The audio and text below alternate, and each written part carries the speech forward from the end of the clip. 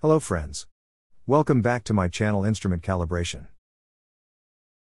If you are new on this channel, and if you have not subscribed our channel yet, then please subscribe this channel and press bell icon to get notification.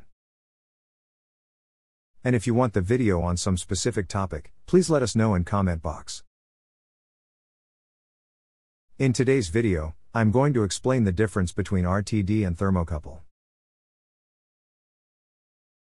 A full form of RTD is resistance temperature detector, and it is a passive temperature sensing device. It works on principle that resistance of metal changes as the temperature changes. On the other hand, thermocouple is also passive temperature sensing device.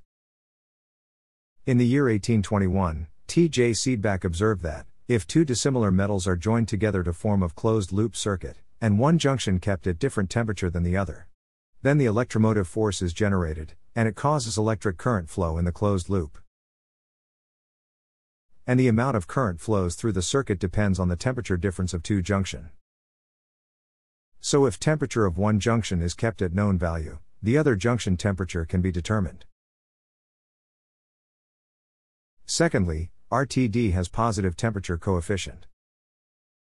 It means when the temperature increases, resistance value of RTD will increase.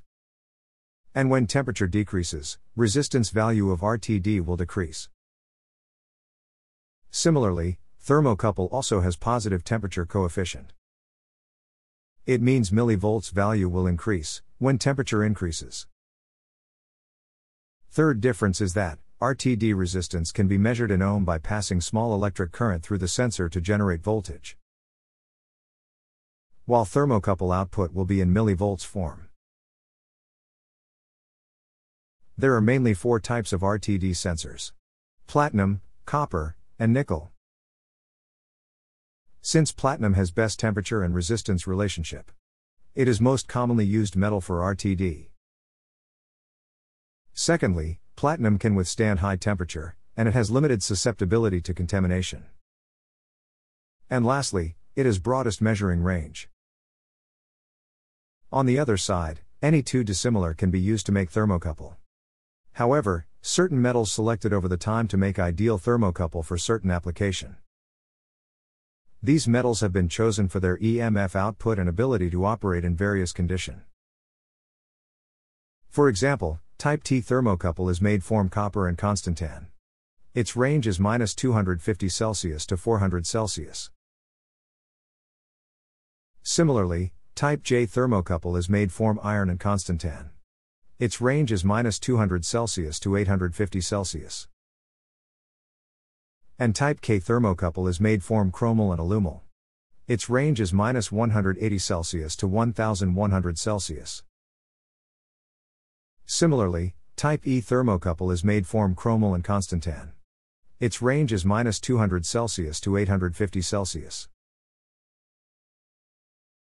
Now, let's do the comparison of RTD and thermocouple in terms of performance. First of all, let's do the comparison in terms of temperature range. Thermocouples are best suitable for working at high temperature compared to RTD. On the other hand, more than 80% of RTDs are designed to measure temperature below 400 Celsius. In terms of cost, thermocouples are cheaper in price compared to RTD. On the flip side, RTDs are usually 3 times costlier than thermocouple with same temperature range and same style. In terms of accuracy, RTDs are more accurate than thermocouples. However, nowadays, some thermocouple match the RTD's accuracy.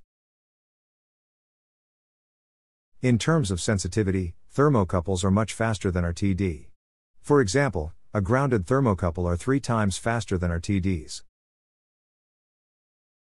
However, latest thin PT100 probe has improved in terms of response time. In terms of stability, RTDs are more stable and repeatable compared to thermocouple. Some chemical property of thermocouple change over time, which causes thermocouple readings to drift.